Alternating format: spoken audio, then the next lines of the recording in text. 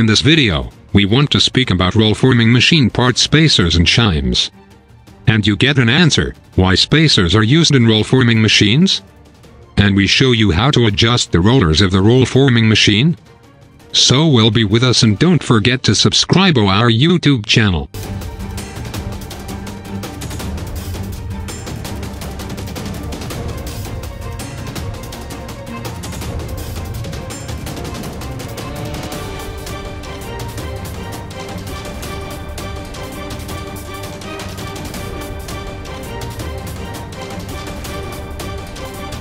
Spacers.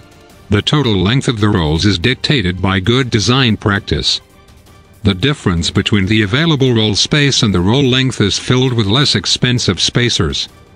Spacers are usually manufactured from seamless carbon steel tubes. Typical wall thickness is around 5 inches. Thinner wall tubes are less expensive, but the over-tightening of nuts at the end of the shafts and other misuses can extrude the spacer into a gap created by too large a radius at the roll bore. Create other problems. Large diameter rolls used to form thick material require spacers with substantially thicker walls.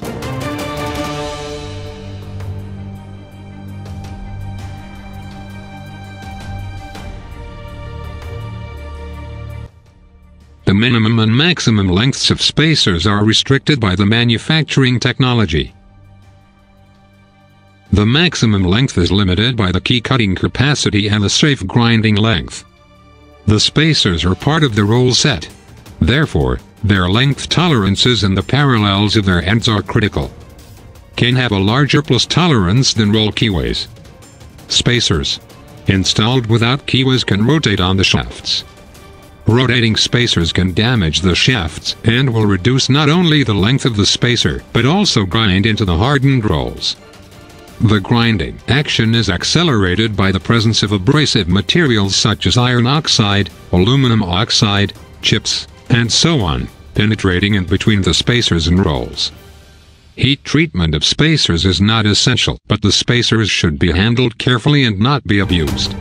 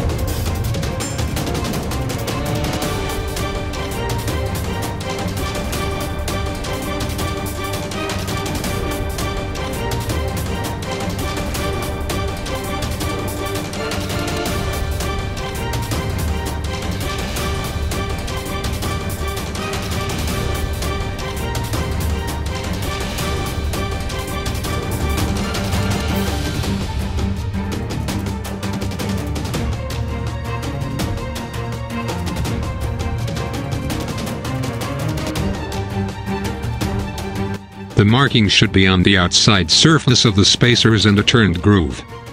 If the spacer is too short to stamp the marking on the outside surface, then it can be stamped on the flat end. In this case, the marking should be made before the final grinding to length operation.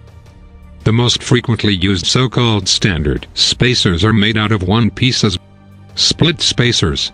Split spacers can reduce roll changeover time of multiple width sections. Instead of removing the nuts from the end of the shafts, pulling off the stands, rolls, and spacers, it can be sufficient to loosen the nuts and pull the operator side stand out by approximately. The gap will allow the removal of the split spacers and the replacement of them into new locations. This method can reduce roll change time by about 70 to 80%.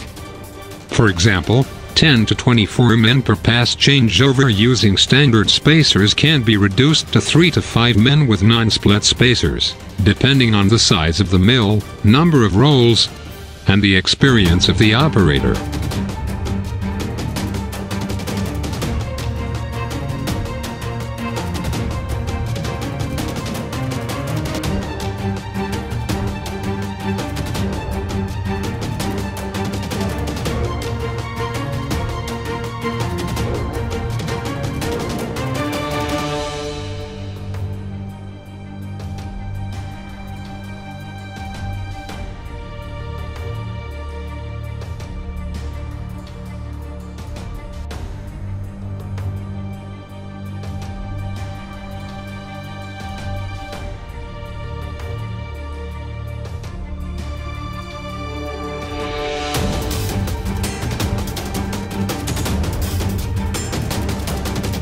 Horseshoe spacers.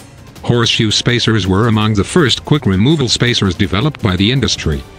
This type of spacers, as well as the horseshoe shims, create considerable problems.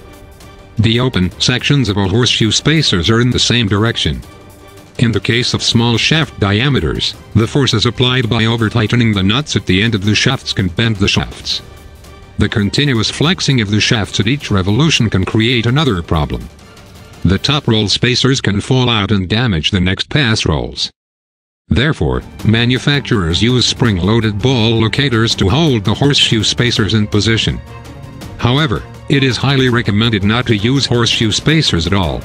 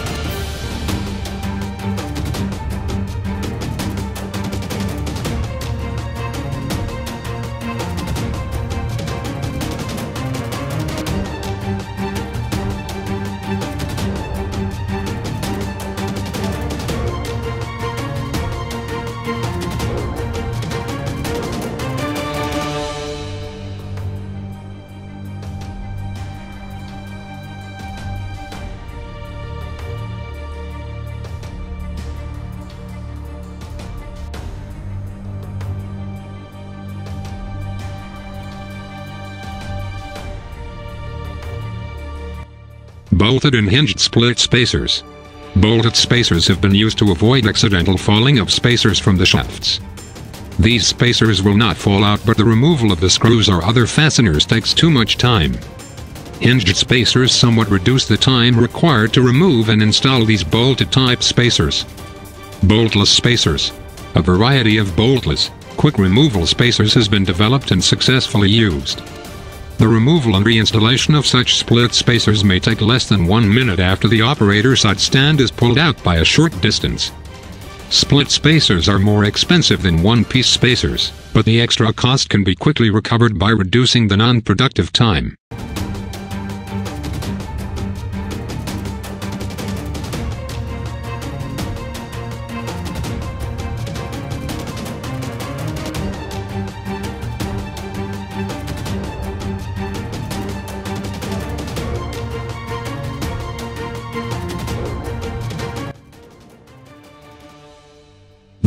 The spacer is the shaft sleeve.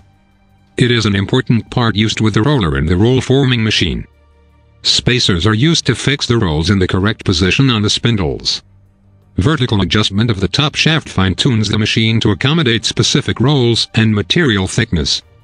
In fact, the spacer installs on the shaft of the roll-forming machine and is installed side by side with the roller, which plays the role of positioning the roller so that the rollers keep a precise position during the roll-forming process. The spacers and shims are part of the roll set. At each shaft, the total lengths of the rolls, spacers, and shims are equal to the roll space. The difference between a spacer and a shim relates to their length, application, and method of manufacturing.